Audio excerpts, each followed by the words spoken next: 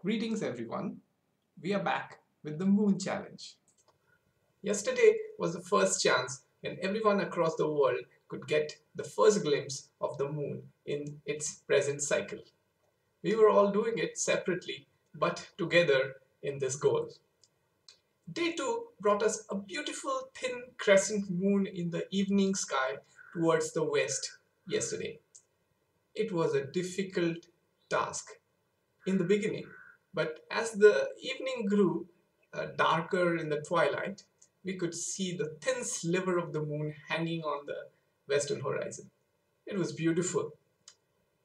We knew that the moon was about 2% illuminated, which means if you could take the whole portion of the moon that we see from the whole circle that we see on the full moon, let's say, only 2% of that was illuminated. And still, it gave us this beautiful sight. One of my friends has captured this sight, and you can see it was breathtaking. The colors of the dusk make it even more beautiful. I'm sure this is going to continue throughout this week, and we'll see better and better pictures of the moon during its crescent phase. This is a close-up of the same taken by another amateur astronomer friend, and you can see that we have a very thin crescent. Of course, you can also in this picture see that there is the part of the moon which is not illuminated by the sun but by the earth. Now, this is called earth shine, and this does confirm that the whole of the moon is present in the sky. It's only that we don't see much of it, which is not illuminated by the light of the sun. So this part that you see here, the thin crescent, is where the sun's light is reflecting off, and this is the part which is not getting the direct sunlight, but instead it is getting the light reflected from our planet, which is a big reflector in the sky as well. It is getting reflected from there onto the moon and then back to our eyes. Lovely. And that is called earth shine. So this is just the beginning. This picture was not so easy to take, but I'm sure in the future pictures you'll be able to see earth shine even better. It makes for really beautiful pictures.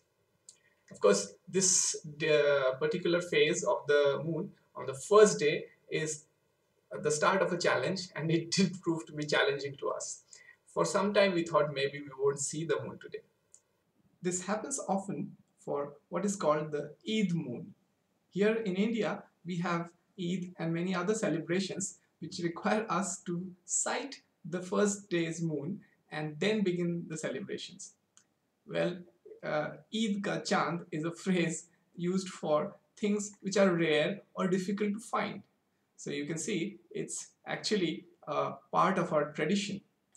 The Moon Challenge is also coinciding with the sacred month of Ramzan, and at the end of this challenge, I think people will again start looking at the moon by first trying to sight this elusive crescent on day 2 of the next phase. I suggest using binoculars on these days, and in fact throughout the challenge, because they offer a very good sight of the moon.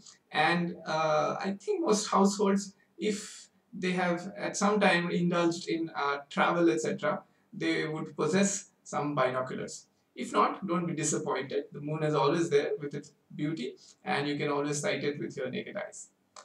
If you want to really capture these beautiful sights, we also would like to give you some tips on photographing the moon. While we are doing this series of observations throughout the month, why not record it and click your own moon pictures? If you have a camera but don't know how to do it, here are some pointers from us. Do look out for this infographic on our social media. Please remember, the moon is big, bright, and it's a moving object in the sky. We tend to forget this when we are looking at the moon with our eyes, which makes it seem very small and still in the sky. But for your camera, which may, in these dark conditions when you are photographing the moon, it may actually have to open its shutter for a longish time so that it could capture the moon's light enough. So for that, you need to have your camera quite stable. Make sure it is on a tripod or on a stable surface. It would also help if it could be maneuverable and pointed properly at the moon so that you could take a series of pictures, maybe in the same frame, etc., over the month. Of course, there are some problems and solutions that we are suggesting. So if you see, if you take a picture of the moon and if you see that it seems too bright or too faint or too blurred, there are certain actions to be taken. Please set the aperture of your camera, which is basically the small opening in front of your camera which allows the light inside. So you have to adjust this according to the image that you're getting. If you think it is going to be too bright, then the aperture should be kept minimum. So for this, what is called the f value should be really high. If you are going to see the moon really faint like yesterday, you could actually keep the aperture wide open, and so for that the f value will be really low. You can adjust this, and I'm sure you'll figure it out as the time goes and you get more experience. Of course, things need to be focused, so with a smaller aperture you'll get a better focus. You may need to later do focusing adjustments to get really sharp details of the moon's surface. This will become more useful when we get more of the surface area of the moon visible, and if you are photographing with a good lens, maybe focusing it properly at infinity or close by to that would be very useful. So keep that in mind. The moon is also small in the sky. It's only about a half a degree in diameter. So for any normal lens or a mobile camera, it will hardly give any image. What you need is magnification. So make sure that you have a zoom lens or some other tool which can help you magnify the image. This could be simple attachments that you get for mobile cameras, or it could be as high-end as having a big telescope attached to your DSLR camera. That's your choice, but magnification is a must if you want to take detailed pictures of the moon. I'm sure you'll find your own favorite way to do this. For good photography of the moon or any astrophotography, you have to be patient, be perseverant, take multiple trial and error shots. You may not just get the perfect shot in the first go. So try out various ISO, aperture and shutter speed settings and make sure that you get the best one, and click many pictures of that setting so that you can take away the chances that there might be a handshake or a wind might have affected your camera, etc. So be careful about all these things and always take multiple exposures so that from them you could choose the best image. Choose your frames well. This is a must to get a good composition and to make your picture interesting.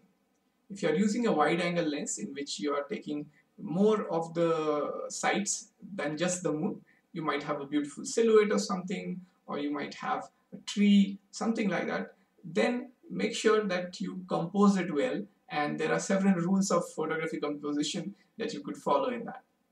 If you are using a zoom lens in which you are just focusing on the moon, make sure that the crops are proper and your picture is sharp and crisply focused. So this will enhance the features of the moon and the craters, etc. Make sure you keep this in mind just to increase the quality of your pictures. If all these tips have been useful to you, make sure you post your pictures on social media, etc. Share them with everyone, and don't forget to tag us and #MoonChallenge on your pictures. I'm quite excited to look at the moon tonight. It's going to be a beautiful crescent again towards the west, and I think this is the most favorite part of the month for me, where I see the beautiful crescents growing in size slowly. I hope you will join us today, and we will discuss more pictures as they're shared with me tomorrow. So till then, enjoy the evening, enjoy the moon challenge.